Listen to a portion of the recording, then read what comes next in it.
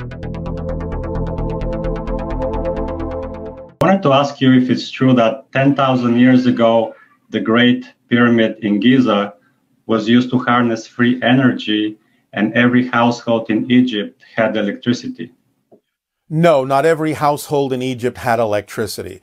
The Great Pyramid 10,500 years ago can be used to harness energy and convert it into electrical current, but that was usually mostly used by the priesthood and the pharaohs and the kings.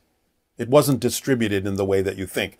In Atlantean times, more like 20,000 years ago, the idea was that they knew how to create crystals to vibrate in certain ways, that there would be sympathetic vibrations in the crystals distributed throughout the community, and therefore, in that sense, they were able to have light and other forms of energy in the different households. But that's not exactly electricity as you understand it, although electric current to some degree, or electrons, as an electron field more specifically, was involved in that. It was an attempt to recreate that to some degree with the Giza pyramid, but it was relatively limited because the idea initially of some of that knowledge had been lost, and the ability to recreate some of those crystals was also lost.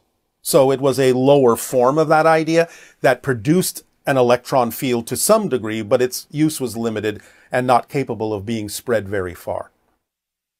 I see. And how close was Nikola Tesla to rediscovering free energy? He absolutely discovered it. It's just that the information was suppressed.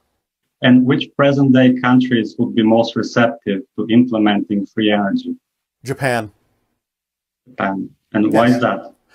Because they already have the idea of a collective work ethic that would allow them to focus on it as a project in much the same way that your United States focused on the idea of the space race in going to the moon.